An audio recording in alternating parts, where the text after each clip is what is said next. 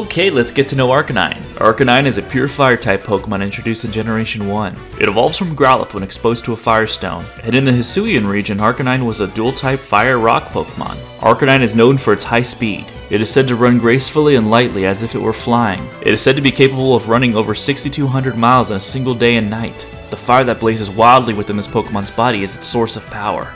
It has a magnificent bark that conveys a sense of majesty. Anyone hearing it can't help but grovel before it.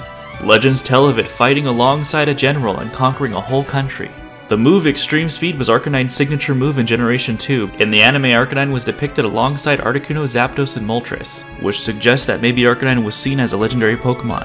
Which technically is not wrong because Arcanine's category name is the legendary Pokemon.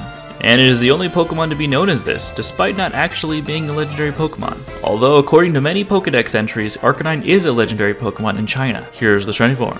Like and follow!